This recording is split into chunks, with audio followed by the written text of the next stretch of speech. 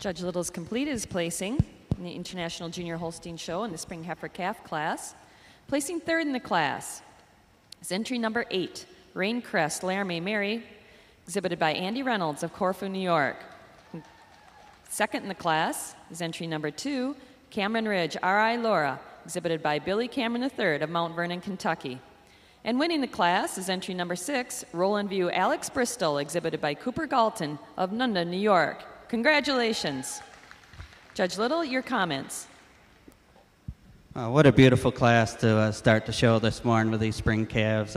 Starting the class with this beautiful black calf. She's long, she's clean, tracks out on a beautiful set of feet and legs. But it's her overall length. She's longer up through the head and neck, a little longer through all the way through the frame today than this calf in second. Taking nothing away from this second place calf, a really well-made calf. I love the sweep to the rib, the depth to the rib, and the angularity she shows. But she uses her advantage. She's a little freer moving on her hind legs today than the very similar calf coming out in third. Then third over fourth, just a little more depth to both the spring and the rear rib today than the calf we have coming in fourth.